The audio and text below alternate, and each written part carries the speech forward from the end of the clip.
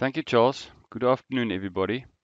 We as a development team are extremely excited about version 8.2 because in 8.2 we saw some major improvements in the AliCAD graphics engine using state-of-the-art technologies.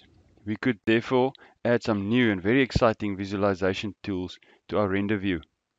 Today I'll be showing you some new visualization tools in the render view, loading and rendering of reality mesh data, and some new enhancements to the Civil Designer Flythrough functionality. So this is a Table Mountain DTM consisting of about 55,000 points. When you have hardware acceleration switched on, you can interact with the model using this view cube at the top by just clicking on the faces or on the corners. Traditionally, Civil Designer renders the terrain using a triangled mesh according to the display settings. If you can see, it renders triangles at the moment. I just want to level my view there. You can save these views by just clicking on the toolbar at the bottom there. It will save that with the drawing. So if I go to the terrain settings there, this is how you control how the DTM will be displayed. In addition to plain shading, we also have natural simulation, which uses a height map. You can see we have some preset styles that you can use, or we can go to custom, where we can control exactly how you want this to be displayed. The height map or the natural simulation is much better if you have big DTMs, big dense DTMs, because it's a lot faster and you can give it a very realistic look and feel to it by using these custom settings. Turn it a little bit again. I'm going to show you. You can save a second view like that. The second option we have is the environment option. This is how you control how the background is displayed. We have some preset settings and preset styles. There's night and sunny. You can see that's how we control how we display the background. Just go and show you that you can click on any of these saved views and it'll change to that view. So we can also go to control how the ground plane is displayed by clicking on one of these presets again. There's a rough ocean. We can go to the custom and then actually be very creative on how exactly your background is displayed. You can set the haze, saturation, sky saturation, or you can go and see exactly what the sky box look like and control what color your sun is. You can set the scatter intensity, the size, and the disk blend. It's all to do with how the sun is displayed in the sky. You can give it, as I did there, pink color to make very interesting views. So you can become really creative with this now. In the past, you would have needed a third-party program to do this with, but with Civil Designer, you have this at your fingertips in render view. Next up, reality mesh data. I'm just loading this drawing and going to render view. Reality mesh data is high-resolution 3D models created from simple photographs or from point clouds. Civil Designer can load and render multi-resolution 3MX data in our render view like this. We currently work with a company called AAM Africa, who offers a wide range of spatial information technologies to make this type of data available to you. In Civil Designer, we currently load and render the data in the render view. We use a multi-threaded loading rendering strategy with level of detail support. We will develop this further in future so that you can interact with this model a bit better, with this type of data a bit better. Just to give you an idea, I'm going to exit this and I'm going to open another data set of the Cape Flats.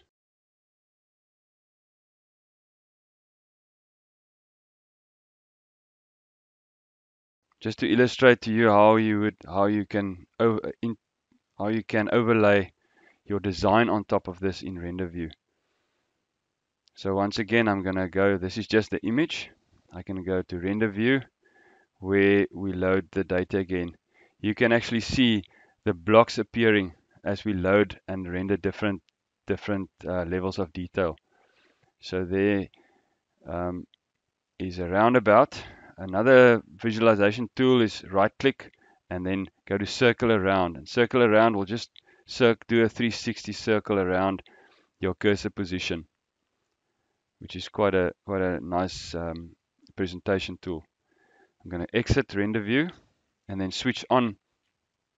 Go to display settings and just switch on my road designs. These are just quickly designed roads to give you an idea of what it will look like when we overlay a design onto the reality mesh.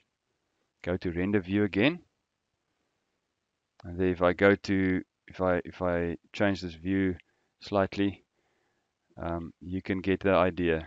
I'm going to go circle around again, and there you can see your newly designed road overlaying the reality mesh.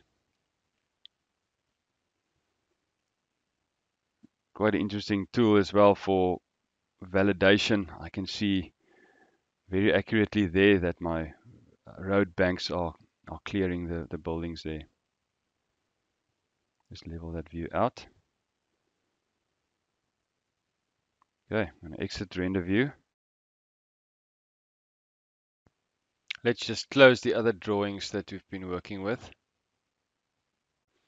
Next, I want to show you some fly-through functionality in 8.2. For that, I'm using this project.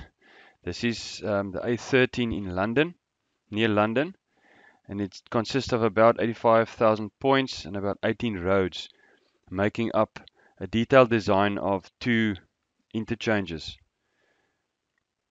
Just loading it up. I'm going to go to render view.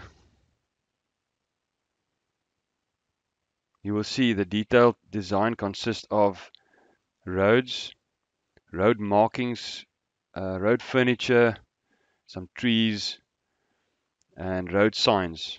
So in 8.2 you can right click and go straight to fly along road entity in this case, but you can fly along any entity you want that's available, that's visible. You can interact with it using this bar at the bottom. I can go up and down, left and right. The camera will change, and then I can use my wheel mouse to speed up or slow down. So I'm slowing down to show you this bridge, and then speeding up again to there. You can see the road markings. You can see the lampposts, which are just blocks that's been added, 3D blocks. And you can see how smooth it is. Smooth the fly-through is. This is live data from Civil Designer. This is not done by a third-party application. So I'm slowing down to a complete stop. At this point, I can just right-click on any other entity, like this road, and say fly along this entity now. Now it's taking the off-ramp. Just speeding up a little bit. You can see the road markings that we've done. We'll show you more about this later. But this has been done using the UK installation, and you will see the arrows are all according to UK standards as opposed to South African standards. We ship the program with the appropriate arrows for the country. I'm going to go up to the traffic lights and come to a stop.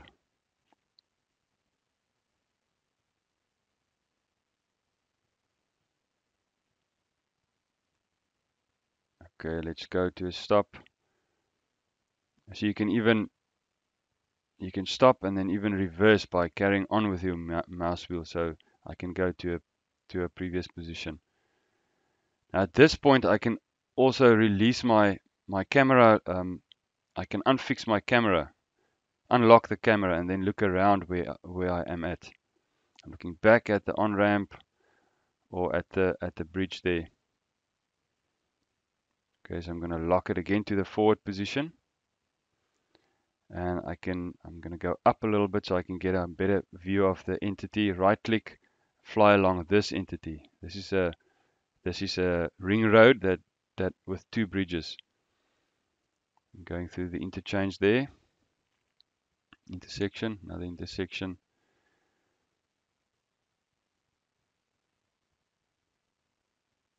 And onto the second bridge.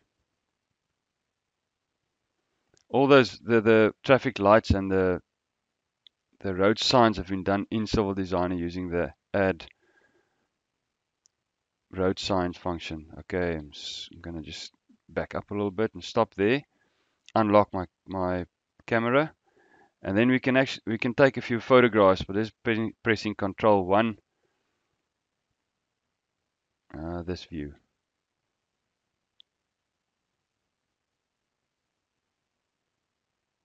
Press Control 1, and that'll save it to that first slot on the bottom left.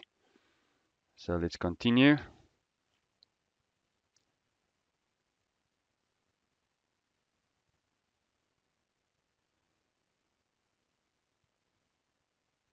Again, this is live data. This is not been done in a third-party application. This is directly from Civil Designer. Okay, I'm going to stop on this bridge again. Okay, there we go. Stop. Just go up a little bit, and then unlock a cursor. Then I can save this view, Control 2, to the second slot at the bottom. Control 3, third slot. And now you can always go back to these views again. Let's just finish. And these views get saved with a drawing, so you'll always have them available when you go to render view. So I can go to them by just clicking again at the bottom, or right clicking and clicking on them. With these tools, you will be able to create realistic presentations easily and do your design validation and have a lot of fun while doing it. That's all from me. Thank you. Back to you, Charles.